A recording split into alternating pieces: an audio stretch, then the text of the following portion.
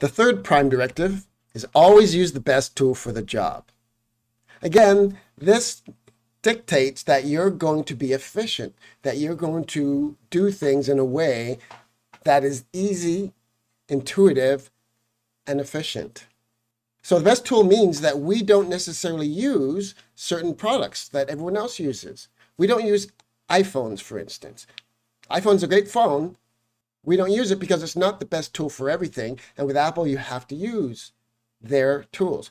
I learned from Apple that the best way to create a system is to control it from end to end. Apple has vertical integration. They control the chips which they make. They control the hardware, the software, the user experience, everything, which is why they can deliver such a great user experience. We do the same thing. We use the best tool regardless of who makes it. And since neither Google or Apple or anyone else makes the best tool for everything, we don't use anyone's tool specifically. We use all different tools.